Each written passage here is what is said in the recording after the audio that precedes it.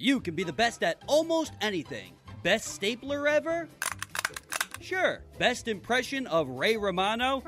Deborah, I'm on 90.3 WHPC, yeah! Okay, but only one can be the best radio station on Long Island. And you already know that 90.3 WHPC is the best. Now it's time to tell the rest of the island. The Voice of Nassau Community College has been nominated for Best Radio Station in the Bethpage Best of Long Island Awards, and we need your help to be named Best Radio Station on Long Island. You can visit bestoflongisland.com and vote once a day now through December 15th. Please tell your family, friends, and even that neighbor you only sort of like and just say hi to every day to be nice. His vote counts too. Thanks for the help in letting all of Long Island know that we're the best radio station, and thanks for listening to 90.3 WHPC. The Voice of Nassau Community College. A 2019 Marconi Award finalist from the National Association of Broadcasters. This is 90.3 WHPC. WHPC HD Garden City. Available anytime on your smart speaker. And anywhere on iHeartRadio.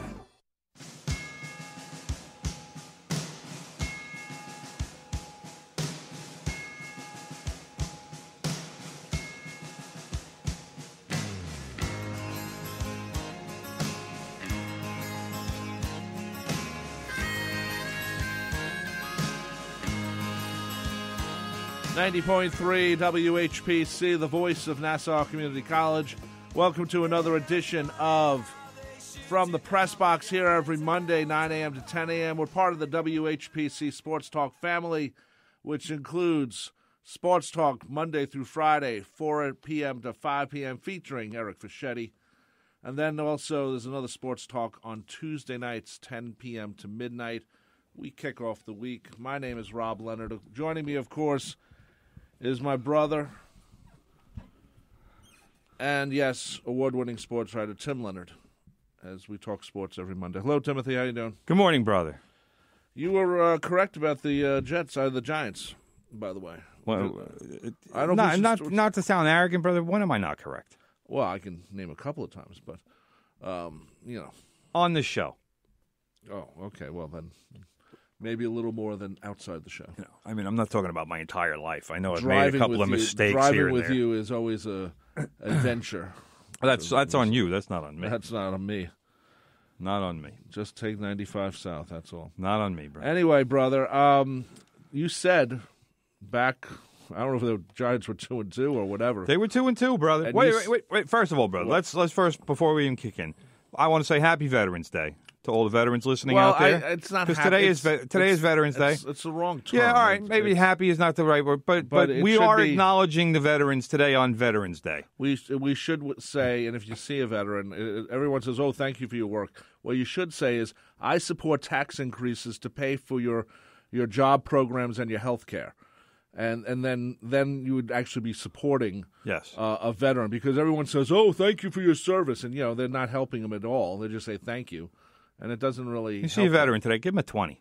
Well, if you can do that too, but more importantly, the veterans would appreciate that. More importantly, a veteran who would be appreciative of health care and a job, if they have a problem finding a job. Health care they have to have, because that's what the VA is all about.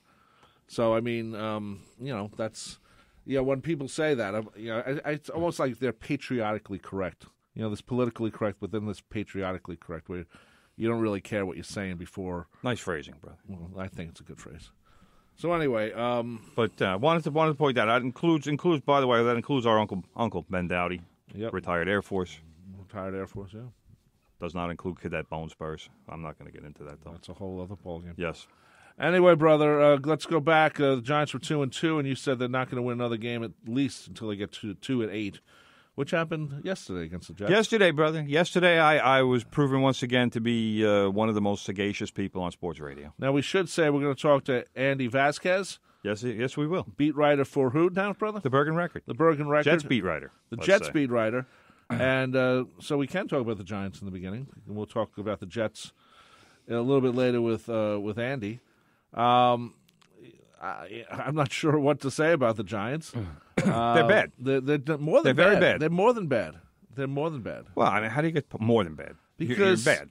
Because if you change your quarterback and nothing happens, then you should have left your quarterback in. No. Yes. No. Yes. Oh, that's absurd. You're giving. So you're saying that Eli should be the quarterback. You're giving Daniel Jones very bad memories of what it is to play bad football. Excuse me. He went to Duke. So I know I say this a lot as far as basketball team goes, but for football, it actually applies. Duke sucks. Yeah.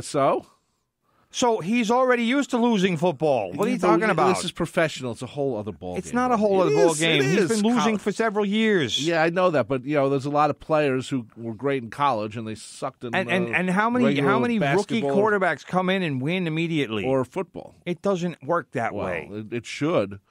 Quarterbacks get drafted high in the draft by bad teams. Those bad teams lose, and in a couple of years, the hope is that they get enough players and get enough talented players where they can start to turn things around. But to expect that to happen in Daniel Jones' rookie season, especially when Daniel Jones apparently can't hold on to the football, is a big problem. You've never heard a stick like this. Well, he needs to figure it out because 2 more fumbles yesterday. Can't do that, brother. One of which Jamal Adams just literally ripped out of his hands and said, "Thank you, I'm taking this to the house." Well, that's like the new thing now, I notice, with a lot of... It's not the new thing. Well, he literally steal the ball instead of knocking it out. That's what Jamal Adams did. He just literally went up to Daniel Jones, tore the ball out of his hands, 25 yards, thank you very much, Jets touchdown. Well... And Jamal Adams also caused another fumble before that, I think it was, right, where the only reason that the Jets didn't recover and either get good field position or another touchdown was because the ball just happened to bounce right into Saquon Barkley's hands. It was the dumbest luck I've seen in a long time on a football field. Because at first we thought that Daniel Jones knew he was going to be sacked and either handed it off or lateraled or something. Right. But the replay showed the ball was knocked out of his hand, went right to Saquon Barkley, who then wound up losing 12 yards or whatever it was because it was ridiculous. I'm not going to get too much into the Jets, but this is how bad the Giants' offensive line was. The Jets came into the game with I believe it was 13 sacks in 8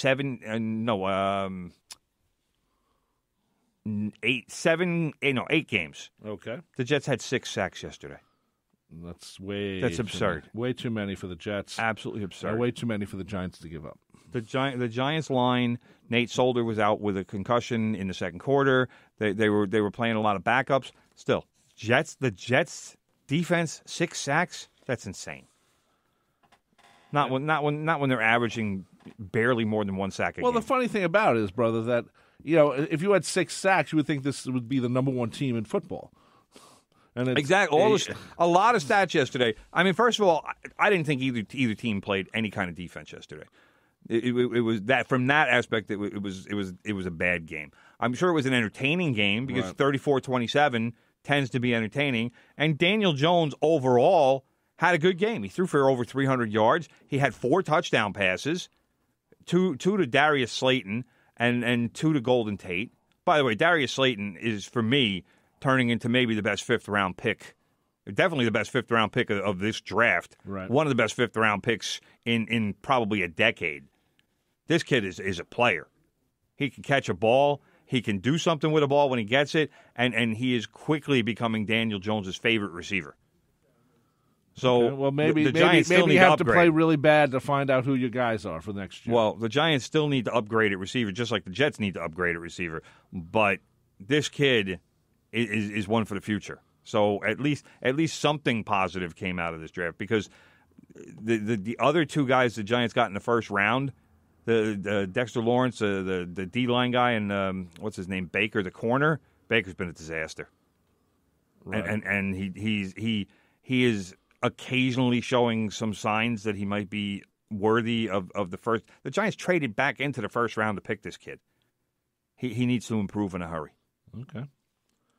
Well, it's sad for the Giant fans. It's sad for the Jet fans. It's been a sad year for football in New York City, and I think it continues to be sad for the rest of the year. It's going to be horrible. I think New Yorkers right now are saying no. Those are both Jersey teams. Yeah, and I think the good part about it is if you want to go to a football game cheap, tickets going to be $10, $15, maybe. If they aren't already, but by this time, by the next Giants home game, which I believe is Green Bay, there's going to be a lot of tickets going cheap. Oh God, yeah. Green Bay's a good team though, so they might not. It might not be for that game. Green Bay. A lot of Green Bay fans are going to pick. There are a lot of Green Bay fans in New York. I don't know how much they travel. But they're in New York. It's like the Steeler fans. They always show up. Yeah, there'll be a lot of cheeseheads in MetLife Stadium for that one, for sure.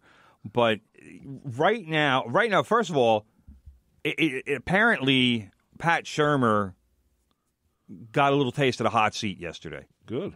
Because this game was supposed to be a very winnable game for the Giants. The Jets are coming off a loss to the Dolphins, which the Dolphins weren't supposed to win a game this year, and they beat the Jets. So the Giants were supposed to be able to beat the Jets based on that. They come out with a loss. Shurmur is now 2-8 going into the bye week. This isn't working.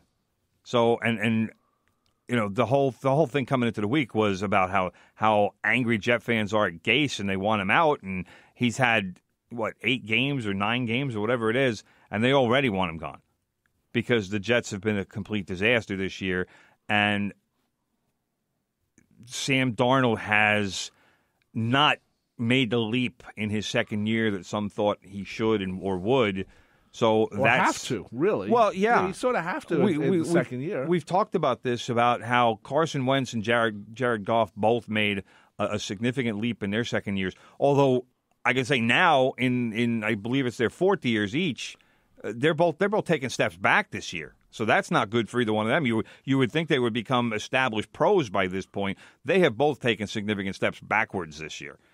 But we've talked about this before, that when you have a rookie quarterback and you take a quarterback with the number 3 pick in the draft or the number 6 pick in the draft, you have a 5-year window where you need to win in that 5-year window because you have those quarterbacks on relatively inexpensive contracts for quarterbacks. So you can use that money to build the rest of your team and to spend it on defense or to spend it on a high-ticket wide receiver, something else, or to bolster your offensive line. The Jets have none of that. No, Jets are horrible. And the Jets spent $17 million on a linebacker, an inside linebacker, which blew the doors off of any inside linebacker what they were making. They spent $15 million on Le'Veon Bell, who they don't have anybody to block for him. Well, I watched every play of that Jets game yesterday. Well, let's save that for Andy. But even the Giants, you could say the same thing because Saquon Barkley had by far his worst game as a pro. 13 carries, 1 yard. That's horrible. That's absurd. How do you get 1 yard? That means the other 12 were losses. Shurmur, combination. Well, he had 4 carries. It seems that way. 4 carries for negative yards. His longest rush was 3 yards. Wow. The Jets aren't that good. They're just not. Well, and Shurmur said after the game that Saquon Barkley was banged up. He ran into a couple of guys that were holding the yard markers at one point. Whatever he went for X-rays after the game. I got to believe that high ankle sprain that he had that we said should have had him out for 6 to 8 weeks. He came back after 3. He doesn't have the burst that he usually. Saquon Barkley is a guy when he's healthy, he almost doesn't even need a line. He'll find a hole and he'll get through it because he's got burst. He's got size enough to knock defenders over, and he's got enough burst where he can run away from him after he knocks a guy over. Right. And he had none of that yesterday. Well, I want to get to this before because I know we're going to talk to the Andy Vasquez. I just want to mention that another team that's 2-8 in New York is the New York Knicks. And I have to take back what I said about them at the beginning of the season. I said, well, they're playing 3 good quarters, and the last quarter they're kind of screwing up. Ever since I said that, they've been horrible. Well, they beat Dallas the other night. Yeah, so that was in Dallas. Yeah, a lot of people thought that was going to be kind of a springboard. It hasn't. But then the springboard was made of cement. Last night they played against the Cleveland Cavaliers, who are not an especially good team, and got hammered at home. I know. Spike Lee left early. Well, and maybe Spike had a movie to make or something. No, I don't know. Spike was disgusted, is what it was. And then the clown show came in because GM Scott Perry, and what's the other one? President Scott Mills. Yes, Steve Mills. Steve Mills came into the press conference very unexpectedly. But you know what? If and I'm not sure how it all works there. And I should say I own stock in MSG, and we should say that next year the stock splits, and technically you can buy stock in the Knicks and the Rangers and the Hartford Wolf Pack. But anyway, just to let you know. But if I'm these guys, if I'm the president and the general manager, I don't go into the press conference. I do it quietly because it brings more focus to the fact that the Knicks are losing. And why would you want to do that? I could see you take a couple of guys to the side and say, hey, man, we know we're not doing well, but we're trying and we're doing this and this. And you know it's going to be better understood by the beat writers and the other people covering the team instead of making this giant thing, which is, it's videoed, it's seen all over the place, it's replayed and replayed. But that's the reason, because then the beat writers will write, well, what is Scott Perry doing about this? What is Steve Mills doing about this? They got out in front of it. That's what yesterday was. Although I will say, and I was a little too early to get out in front of it. I was talking to my man Matt Cunningham very very early this morning about the Knicks and about this press conference appearance. And he hit it right. He said, "What's this clown show going on?" And that's what it was. Well, it was a clown because, like I said, number one, it was totally unexpected. Right. The beat writers are expecting Fizdale to walk in, and all of a sudden, Perry and Mills both walk in. Right. And they're like, "All right, you know what? The effort is unacceptable, and we need more consistent effort." And I don't have a problem with them calling for that. I don't have a problem for them calling players out publicly because these guys are all making a lot of money, and if you're a bad team, you need to get at the very least give effort. One thing about this team though, they're still, I think, learning how to pass to each other. And play together. I mean, the roster, they turned over the majority of the roster. Right. So that, to me, that means I give them a little more time because you have to. But effort should be there every night. That's something else. If you're throwing a pass into the third row because the guy is supposed to be one place but he winds up cutting a different way, all right, fine, that I can understand. That's something, chemistry that needs to build.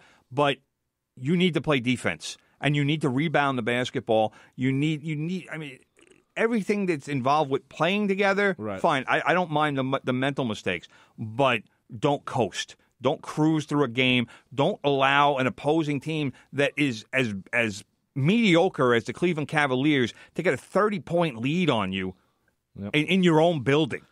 Come on. That's just weak.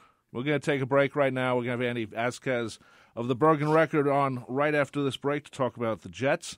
My name is Rob Leonard. He's Tim Leonard. Tim, you're at Twitter at Real Tim Leonard. Big news. Now trending. Holy okay, maybe I'm a bit excited. But the voice of Nassau Community College has been nominated to be the best radio station on Long Island in the Bethpage Long Island Awards. You can help us win the award by choosing to vote once a day, every day at bestoflongisland.com. Find us under Arts and Entertainment and click. Tell your friends and family that we're number one, numero uno, cream of the crop. You get the point. Thanks for voting and listening to 90.3 WHPC. Saturday Night Fever. Polyester Suits. The Brady Bunch. Bell-bottom jeans.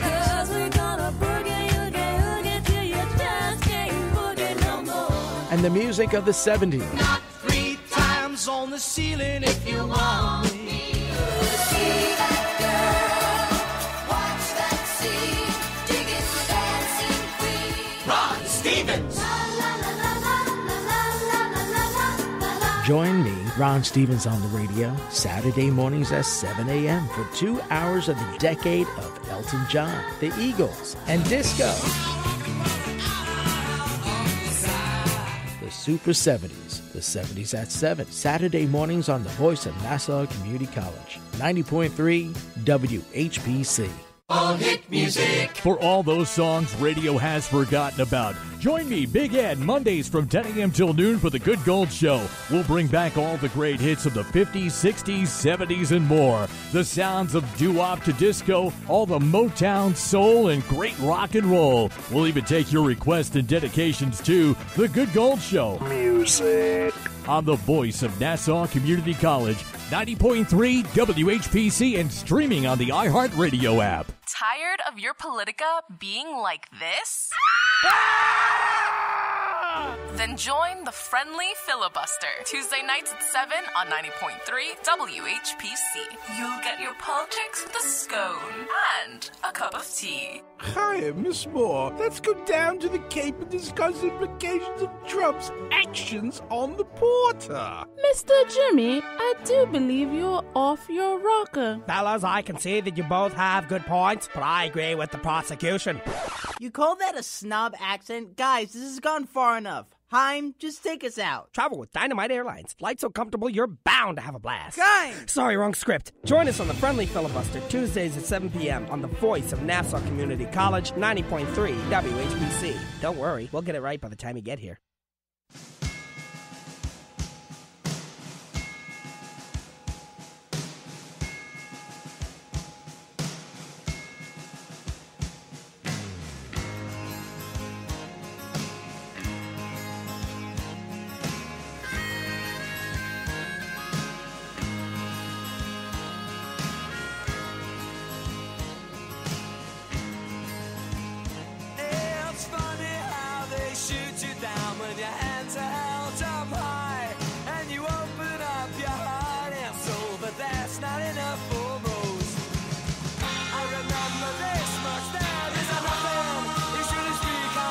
.3 WHPC.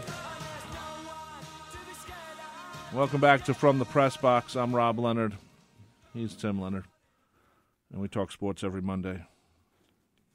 How are we doing today, brother? Doing well, brother. Okay. Extraordinary. Well, as usual. We're going to skip the Jets right now because we can't get Andy on the phone right now. We're working on it. But we should say, a couple of things here. First of all, the Islanders lost. They were their 10-game winning streak. They lost to the Penguins. My brother just tried to call you. Yeah, okay, brother Tim. Yeah. Anyway, it happened, of course, at the Barclays Center because the Islanders tend to lose at the Barclays Center. Yes, brother. And they lost to the Penguins 4-3 in overtime. Hey, bro, I'll talk Islanders. You make the phone call. Thanks, brother. You should tell me this as you're going along. Well, I just did that. You did. Yeah, I did. Well, let's talk, brother. Go ahead. Talk about your boring day or something. No, I'll talk Islanders, brother, because the Islanders, the winning streak, the 10-game winning streak, the second longest winning streak in franchise history, was torpedoed by the Pittsburgh Penguins. And as you said, at the Barclays Center, that was on Thursday night. Brian Rust scored his second goal of the game. He's diabolical. And the Penguins rallied past the Islanders. The Islanders didn't play well in the third period. They actually were leading in this game, and they allowed the Penguins to get back in the game. And then they scored the goal in overtime, and that was that. So, one thing, brother. What's new about the Barclays Center? Oh, your obsession with the car. The Honda car, which was parked right behind the goal from is gone. And my brother was dancing in celebration. But they didn't really fill the seats with it. So I was very upset with that. But at least that stupid car isn't there anymore. So yes, brother. Anyway, Andy Vasquez from the Bergen Record is joining us now, brother. There he is. Andy, welcome back to From the Press Box. Of course, Andy is the Jets beat writer for the Bergen Record. Welcome back, Andy. How you doing? I'm doing well, guys. Thanks for having me.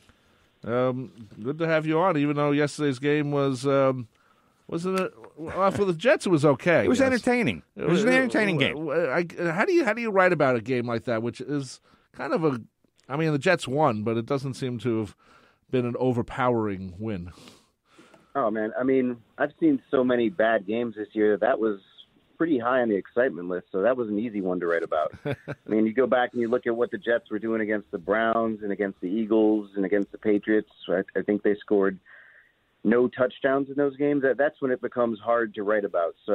Or no offensive touchdowns in those games. So yeah, yesterday was relatively easy, and it was a weird feeling to walk into a winning locker room after the game. I was going to say, anytime you cover a win, That makes it easier because I remember covering some of those Rutgers teams that didn't win at all, and I remember that one time they beat Syracuse, and talk about happy. I mean, just overjoyed, and I'm sure the Jets locker room wasn't quite like that yesterday, but I'm sure everybody obviously had a smile on their face and was all happy to talk to any reporter who was crossing by his locker.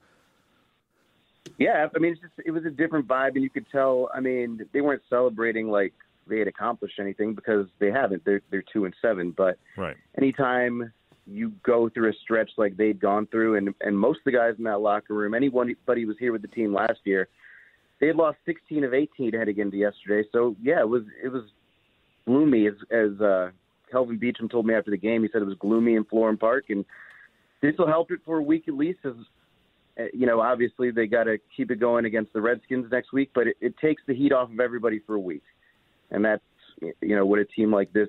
That's what they needed. They needed to just be able to move past that Dolphins win or that Dolphins loss, and it only sat there for a week, and now they can kind of move on with their season.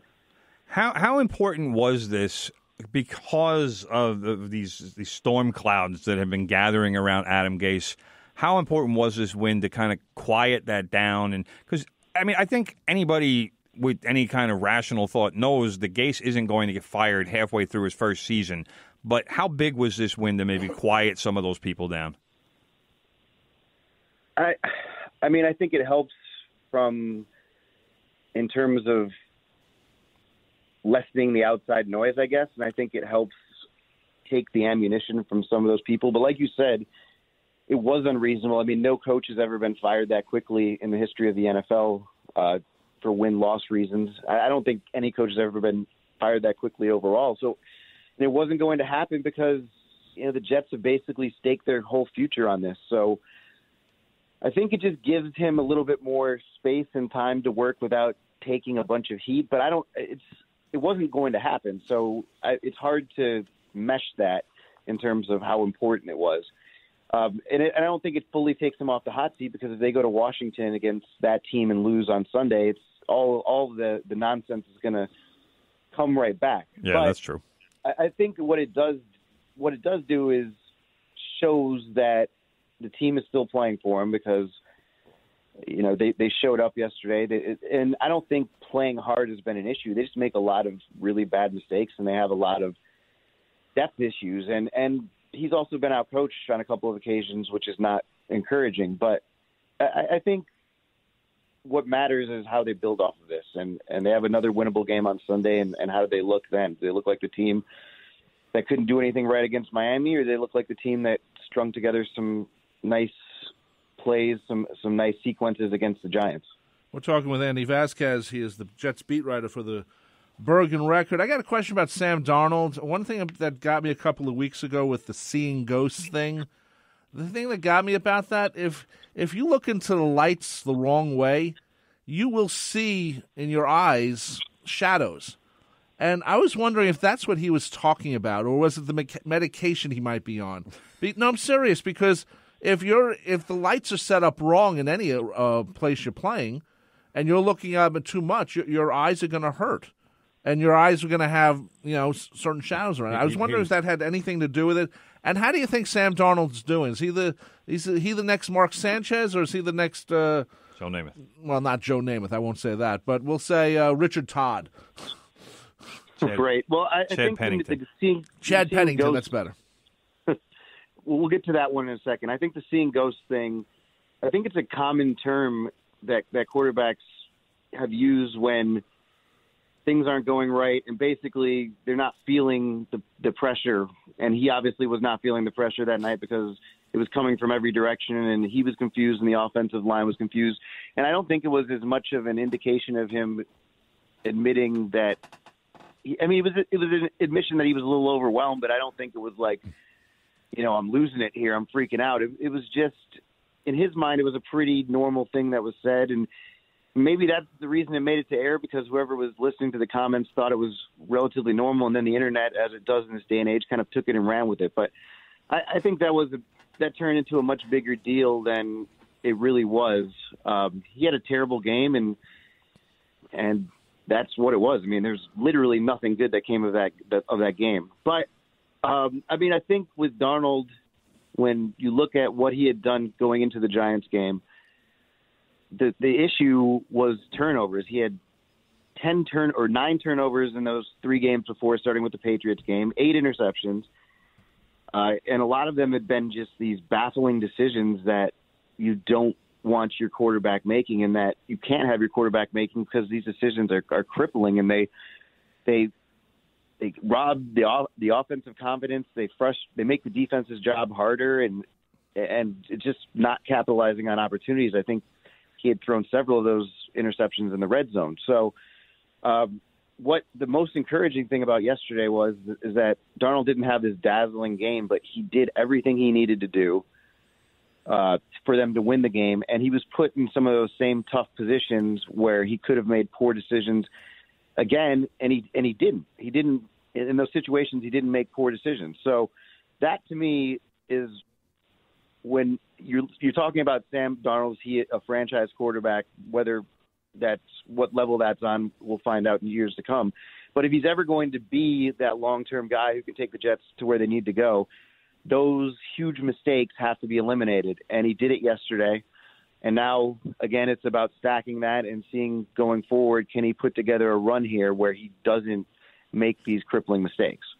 That's going to be the difference between him being, just another guy or being a guy who has some staying power and lead the Jets to the playoffs and who knows where else. In terms of Darnold, obviously the mono hasn't been helpful for him this season, and he's had some issues. But Adam Gase was hired essentially to turn him into the quarterback that the Jets, the franchise quarterback that the Jets wanted when they drafted him. How do you think that development is going this season, and what's the chemistry like between them? I know Darnold was quoted in a paper today as saying he likes Gase and he doesn't see why there was any reason why he might be let go. But has Gase had that much of a positive impact on Darnold's play on the field? I mean, for the same reason why it's too early to say that Gase should be fired. It's even earlier in the process with Darnold because yesterday was only his 6th game under Gase. And you have to wonder how much did the mono affect Darnold week 1? I mean, he hadn't gotten fully sick yet, but he was not right.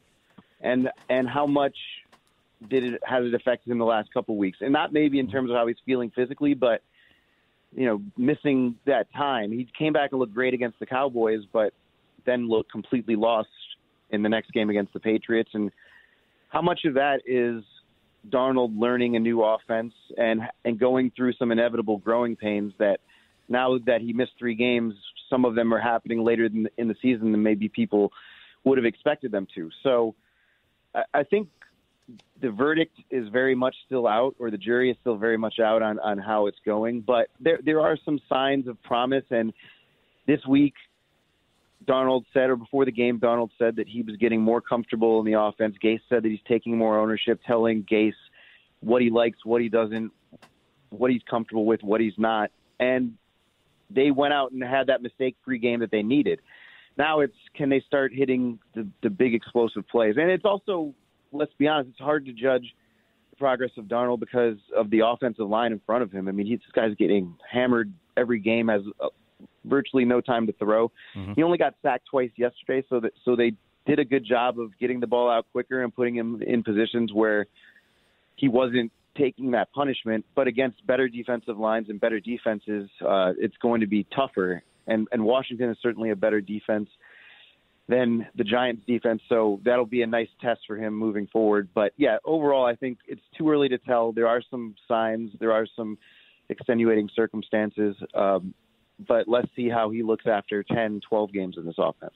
Well, that was another question I wanted to talk about was just the offensive line. Obviously, is not good, and obviously changes need to be made. I mean, I saw Le'Veon Bell's stats yesterday, and I couldn't believe, coming into the game, he had 415 yards.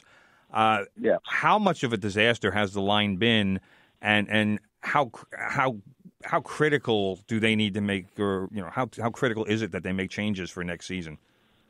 Well, I mean, the line, when it was healthy going into the season, was a question mark and a weakness. And then by the end of yesterday's game, you only had one starter left from that line, Kelvin Beachum. Everybody else has either been injured or benched. So, I mean, that just tells you a bad offensive line now with only one of its 5 starters. That's a difficult situation. There's a very good chance that next year the Jets will have 5 new starters, 5 different guys than we saw start this year on the offensive line. It's the most important thing the Jets need to do, and I think, Joe Douglas, the new general manager, knows that. When he came in earlier this year, when he was hired in June, he said, my priority is, we have a quarterback, and now have to have strong offensive line play and defensive line play. That's what championship teams are built on. And even after trading Leonard Williams, the Jets have a pretty strong defensive line. They believe it or not, lead the league in yards per carry rushing. They have the lowest yards per carry rushing against. But the offensive line is a complete disaster, and that's going to be Joe Douglas's biggest thing going forward is putting these guys in front of Darnold that can protect him and make his life easier, because that's a huge part of it. It's just a really difficult situation when you go up against elite defenses that can confuse you with blitzes, and the Jets have no chance to pick them up. And then Darnold, has to scramble back there, and that's why he was seeing ghosts against the Patriots.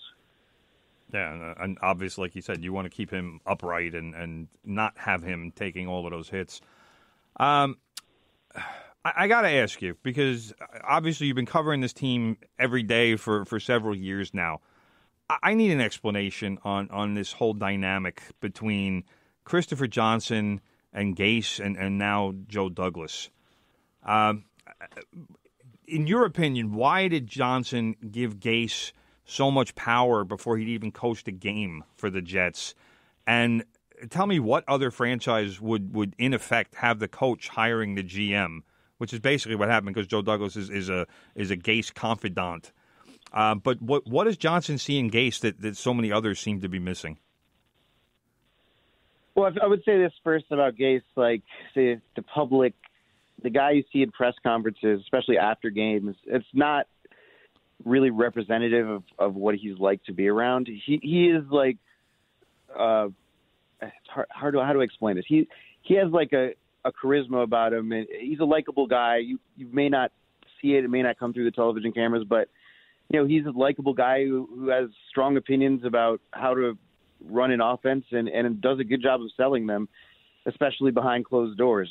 Maybe not the best press conference guy, but he's a thoughtful guy, an insightful guy, and there's more charm there than you might expect. And I think that's part of it. As for the whole power structure and why Gase got that amount of power, I think the Jets would say he didn't, that he was just a factor in the hiring. I don't know if that's true. I think he had obviously a huge say, and they wanted to bring in a guy that meshed with him. And I think that's it. I mean, I think they had the arranged marriages before with Rex and Idzik, and then with Todd Bowles and Mike McCagnon. And I think they wanted 2 guys who were going to work well together. So that's part of it. And obviously the arranged marriage between McCagnon and Gase that blew up spectacularly and quickly. Yes. So I think they wanted 2 guys who were going to work well together. I still don't love the way the power structure is set up, where the GM and the coach have equal power and promote or report directly to the owner. I think, when things start going bad, that pits those guys against each other and can work against the best interests of the franchise, because those guys will be doing things that are in the best interest of saving their jobs, not in the best interest of the franchise. So I think, as years go on, that's a tough power structure. But, I mean, I don't have a great answer for why Johnson believes that much in Gase, especially given his record in Miami. But I will say that he is more convincing and better at selling his ideas kind of in more intimate situations than he might be in the press conference. Okay. Yeah, because I saw the press conference yesterday, and it was, I was left watching that and saying, like, what is wrong with this guy? Basically, is what it came down to. You just won a game. He should be pretty happy about it, and it was almost like Belichick. I mean, I don't know if that's his role model for these press conferences or what, but I just expected something else from him, a little bit more. I would watch him more on like a Wednesday or Thursday and he'll go into depth on answers. He's just never going to give you much after a game because I don't think his mind is quite there. Okay. And I think it's also part of this. If you watch him after losses, he's generally not a guy who's going to be overly frustrated. I think it's part of like a larger message he's trying to send to the team. Le'Veon Bell said that after the game yesterday. Was Gase happy in the locker room? Sure, he was happy, but it wasn't like this relieved guy who's like, "Oh my God, I just saved my job." It was, "I'm happy, but now like, okay, it's on to next week, and let's enjoy your day off or whatever, and then let's get back to work."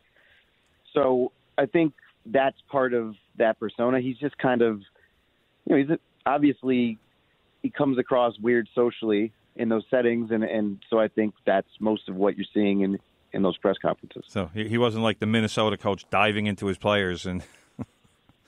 Yeah, no, I don't think you're going to see that from Adam Gase, at least not publicly. Okay. We're talking with Andy Vasquez, the Jets beat writer for the Bergen Record. How do you look at the rest of the season for the Jets? What are you looking for as a writer, and also what are you looking for just as an observer of the team? In the sense, will they get better? Yeah, I mean, nothing has changed. I mean, I know this team had high expectations and wanted to contend for a playoff spot, and some fans did too. But that was never what this year was about. This year has always been about, is Sam Darnold finishing the season in a position where you can be like, okay, we're ready to take this next step with him in 2020 and go for it. And that's all that still matters. That's all these last 7 games are about. Is Darnold going to use Sunday's performance against the Giants as a launching pad or another nice finish to the season like he had last year, the kind of finish that had everybody really excited about his future? Or is he going to take steps back? Because if he has a horrible final 7 games of the year, or you're not certain that he's ahead of where he was at this time last year, that's I think when the organization has to take a serious look at Gase and if he's the right guy, because that's all that matters going forward is where this kid can take you. So that's the biggest thing I'm looking for at the end of the season. I mean, like, what does he look like? Does he stop making these mistakes? Does he show he's capable of carrying the Jets, beyond what they are? I don't think the wins and losses matter that much, but if you look at the schedule, I mean, they have a lot of easy games coming up. They play the Redskins, they play the Bengals, they play the Dolphins again. The winless Bengals and the 1-win Dolphins. Yeah. So, I mean, this is a team that really should be able to get 5 wins at the minimum. Yeah, you would think so. But if Darnold comes out and looks great and they don't win 5 games because their defense gets torched because they're playing Bless Austin and Arthur Mollett at cornerback and they're on to their 6th and 7th inside linebackers. Right. I don't think Jets fans should be angry. I think that's what you've got to watch first and foremost is understand the situations Darnold in with his offensive line and then try to evaluate where he's at after this year. And that's the most important thing. But yeah, they could win 5 or 6 games for sure. They could easily win those 3 games and then beat a team they're not supposed to, like the Steelers or the Bills. I don't think they're going to I don't see them beating the Ravens. They're not going to beat the Steelers. They might be able to beat the Bills. They won't beat the Steelers. The Steelers were impressive you never know. yesterday. You're probably right. So, but weird things happen in the NFL every day, and you never know. But I would like to see them play well against the teams that they should beat, and then just see Darnold play well. That's really all that matters. That's the thing I'm looking for most at the end of the season. Just in terms of, you have to assume that the Jets are going to have another relatively high pick at the end of the season. Where do you see them going with that pick? If you're Joe Douglas, are you going O-line? Are you going for a number 1 receiver? Are you going D-line? I mean, what do you see as the biggest need that needs to be addressed in the draft? The biggest need is clearly the offensive line, but it's going to depend on value and what's there. Like this draft is really deep with receivers, and if the Jets are picking at some point early in the first round, it may make sense for them to go with the kind of weapon they can give Darnold and maybe look for offensive line later. Or it may make sense for them to trade down and take a receiver and an offensive lineman at the end of the first round. It depends on where they're sitting. I mean, if they're sitting at 3 and there's 3 great quarterbacks in this class that people are going to trade up for, then you see them trading down. That would almost be an ideal situation. Yeah, exactly. Because then they could really maximize things. Where they want to be. But I think at 2 wins, it's going to be hard to be that high in the draft. So it all depends on where they are. But, I mean, their biggest need is clearly offensive line and cornerback. But it depends on where they're picking in the draft, and that's the biggest thing. What's available, what's the value, what can they get? I think ideally they'd like to come out of those first 2 rounds with a weapon and somebody they can build around on the offensive line. Too bad they just can't call Nick Saban and just say, send us your 3 receivers. Yeah, I mean, that would work. Pretty impressive, man. That would be. What a performance! I mean, those guys, they make Tua's job look pretty easy, I think. Very true. Yeah. We got time for one more question. I'm looking at my list here. I'm going for the big question. Let's see. I'm just going to ask you. Just do you see yesterday's win as the first step in a turnaround, or is that too premature? Sam Darnold yesterday said, we still believe, we know that if we win out, we can make the playoffs. Playoffs? Which is, yeah, he did say that. And look, first of all, people are going to make fun of him, whatever. Like, why would you make fun of him? What else do you want your hyper-competitive 22-year-old franchise quarterback saying? Yeah. Like, what do you want him thinking? Like, the season's over? I mean, the season's over, but you can make fun of him, but it's good that he says that, and that's what he's thinking about. Yeah, he should. But no, they have no chance of making the playoffs. I mean, they're starting Arthur Mollett and Bless Austin at cornerback. They have, they have an offensive line that's a disaster, and their defense is a mess at inside linebacker. The roster isn't good enough to make that kind of a run. Right. But yeah, sure, they can win like 4 out of the final 7 games or something like that and get to 6 wins, and everybody can feel good about this year. That can happen. But no, I don't think this is like, I don't think you're going to look back on this as some great turnaround, but you could look back on this as, yeah, this is where they stabilized things and kind of got their feet under them and started building, if they are to go on and do that. This is where Sam Darnold really started to get it. That kind of, But you're going to know that by Sunday, man. Like, right. If they come out and lose to the Redskins, then that was a blip on the radar, and whatever they do next is either going to be their turnaround or this is going to be the begin. You'll look back at the Patriots game probably as like that's where it all went wrong. So, right. We won't know until Sunday, but I think if they win on Sunday, that's a game they should win. They have enough talent. They're a better team than Washington. If they do that, then you can start to say, okay, yeah, things are headed in the right direction. And if they lose to Oakland, Oakland's a better team than them, so what? But yeah, if they beat 2 teams that they should have beaten in a row after a brutal loss to another team they should have beaten, then I think you can feel good about the direction of where things are going. Yes. Well, Andy, we thank you for joining us here on From the Press Box. We've been talking with Andy Vasquez. He is the Jets beat writer for the Bergen Record. And we'll talk to you hopefully before the season's over. We appreciate you coming on our show. Thank you. Great. Thanks, Jazz. Thanks Andy. Great stuff. Care.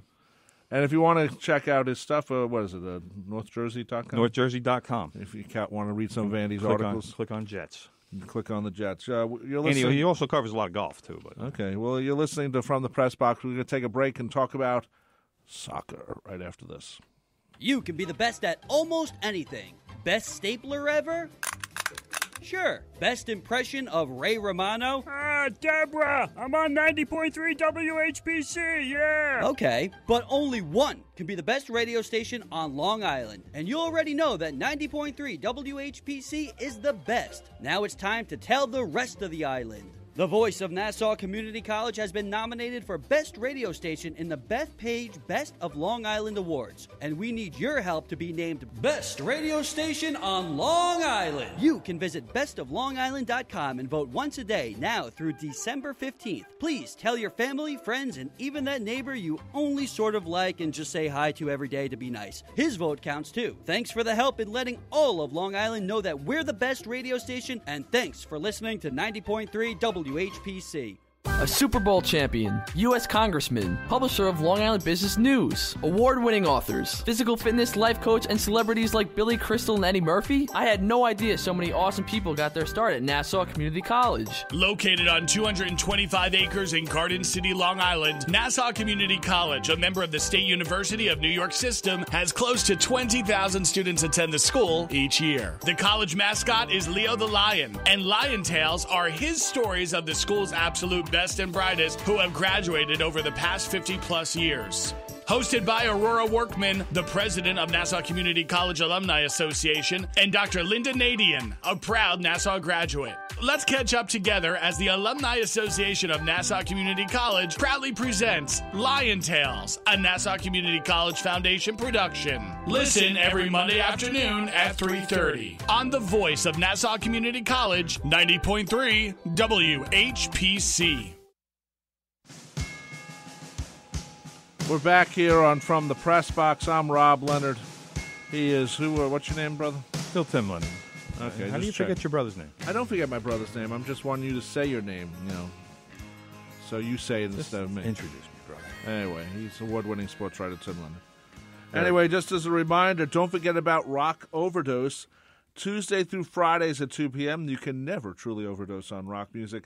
Listen to classic rock from the 60s to the 90s and call in your requests, too.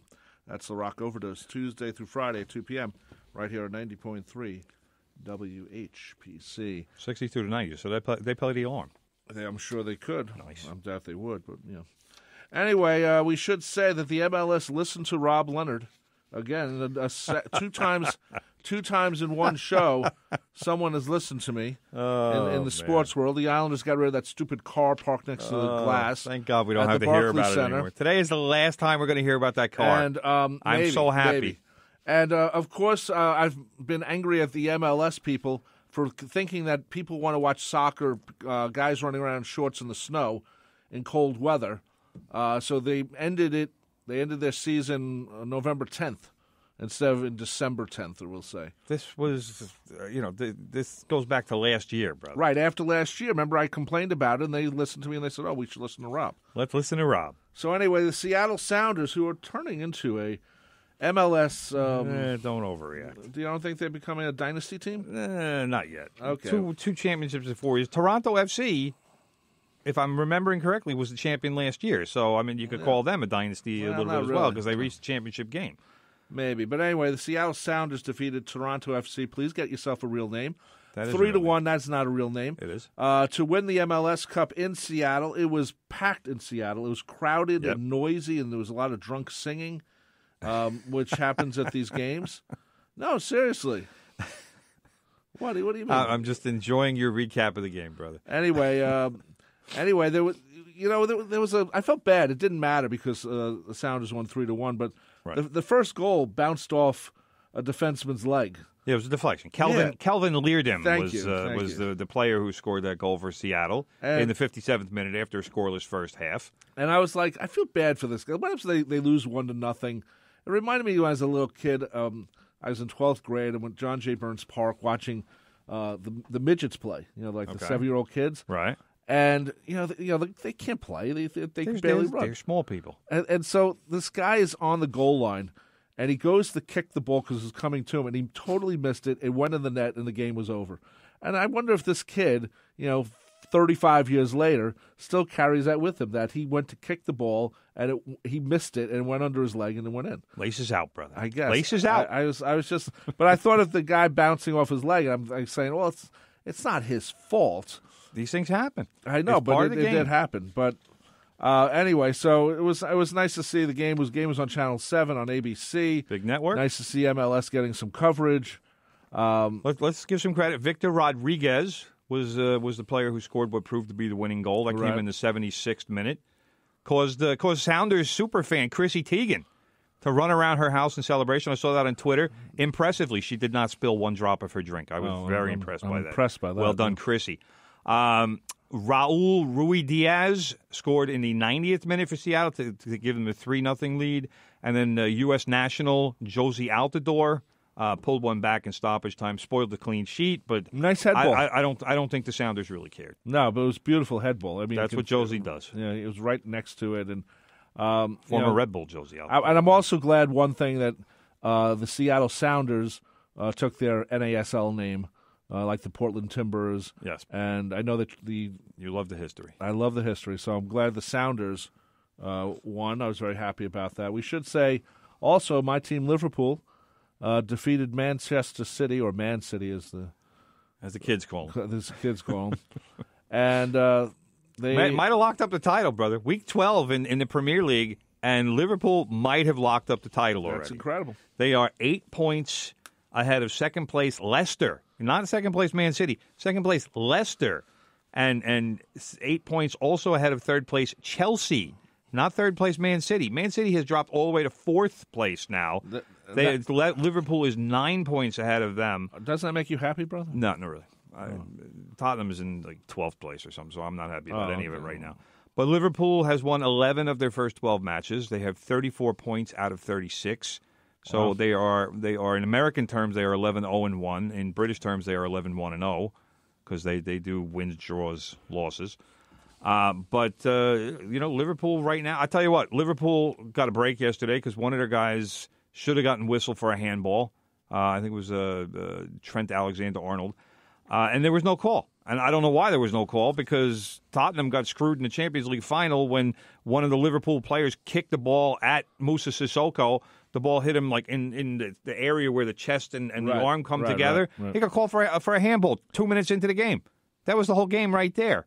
This one, the ball hits the Liverpool player in the arm. No call. I don't know what's going on. Wow. Ridiculous. That's part of the deal, brother. That's the kind of gifts that the referees give you when your team is good, I guess. I'm always disappointed when they call a handball when it's kicked at the guy. It's not like he stuck his hand out. Well, I mean, if his arm is out like that, then I can understand it. But when you kick the ball at the player and you're 5 feet away from him and he can't react and the ball hits him in the arm, that's not a handball. No, it's not. No. So it is what it is. But so that's a soccer weekend. Great weekend for MLS. Big crowd, like you said. Big network. Entertaining game. You know something? All good stuff. If I wish I could run MLS. First of all, there would be no FC names. Oh my God! Second of all, they had Audi was their main sponsor for at least in the second. Good sponsor. They like soccer. They had it above the scorecard there on the screen, and it was getting lost in the crowd. So it said this. I think it said something like this quarter or this half is sponsored by Audi, and you couldn't see it half the time. And you want to see it if you're Audi because you want your thing to be there. Yeah, everybody knows. And I thought there was a little. I don't know if you're going to do that. Do it right. And you know what? I mean, I don't know how many people were in Sounder country, but a lot. That was a noisy crowd. Yeah, that's what they do up there in the Pacific Northwest. Great section of the country for MLS. Yeah, they love. Portland is the same way as Seattle. Yeah, they are. So anyway, let me hit you with a couple things, brother. Baseball related. The New York Yankees have hired Matt Blake as their new pitching coach. Okay. He was one of the key cogs in the Cleveland Indians pitching development machine. Yeah, I stole that from ESPN. He's going to replace longtime coach Larry Rothschild, and the Yankees also interviewed David Cohn for the job, but he didn't get it. National League Rookie of the Year will be announced today. From the Press Box has learned that Pete Alonso will win the award. How did we find out? So that's an exclusive. Who did we call? That I have my sources, brother. Oh, okay. Braves pitcher Mike Soroka, Padres shortstop Fernando Tatis Jr. also have been nominated. Manager of the Year will be announced in both leagues tomorrow. Yankees skipper Aaron Boone would be a strong candidate to win that award. I agree with that. Cy Young Award will be announced on Wednesday. Mets ace Jacob deGrom is a strong candidate to win his second straight award. And then the MVP awards in baseball will be announced on Thursday. And weren't they doing something about the Hall of Fame, too?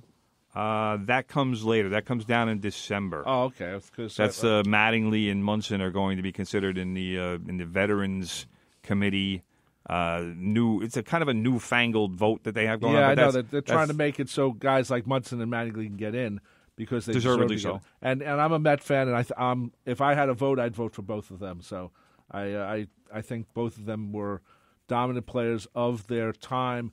They had obvious differences, not differences, but things happened. Longevity was an issue for both of them, yeah, obviously. One was a plane crash, one was a really bad back. Yeah. And so, Donnie Baseball trying to help his case with his with a managing career, although managing the Marlins doesn't really help. But right, and Joe Torre, was the same another way. one, same way. He should have been in as a player batting .298, and then they said, well, okay, well, you can't. You won four World Series, brother. That'll help you get into World yeah, Series. That will. Anyway, thank you, brother. Big Ed agrees. I see him nodding. Yeah. Big Ed's ready. He's prepared to do the greatest radio show you've ever heard in your lifetime. It's called Good Gold.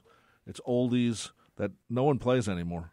Ed's like one of the few people who play these oldies, and they're all songs you know and love. They're not like they're crap songs.